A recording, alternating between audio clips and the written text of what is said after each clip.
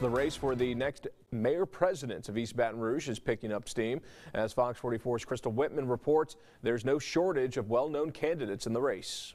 A number of candidates are looking to unseat East Baton Rouge Mayor-President Sharon Weston Broome this fall.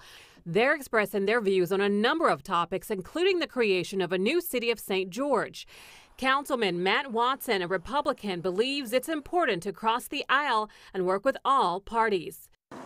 I'm going to be running as the mayor of Baton Rouge, but the president of the parish as a whole. So as president of the parish, I would work not against, but with Mayor Dave Amorine, Mayor Dave Barrow, Mayor Waite from Baker, and whomever will become the mayor of St. George to make sure that the parish is a good partner to those cities outside of the area, not just the unincorporated areas, but those other cities. Councilwoman Tara Wicker, a Democrat, says it's the job of the mayor-president to represent everyone, no matter where you live. I think it is necessary for us to look at what are the issues that even cause our neighborhood to be divided, especially as it relates to St. George.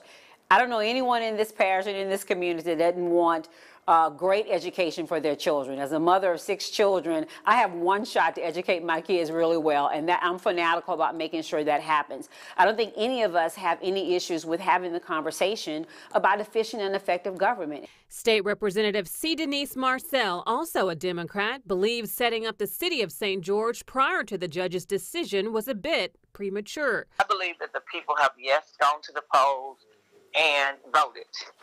At some point, the court has to determine the next action that happens. When they begin to give them their own city, then of course we need to talk about what's fair to all of the Baton Rouge citizens who have to continue to pay taxes on things that we bonded, money that we've already bonded.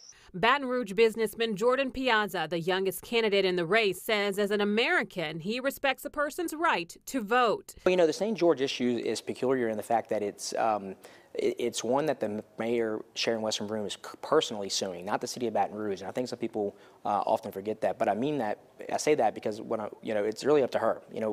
Reelected or not, she has to decide how she's going to, what she's going to do with that lawsuit.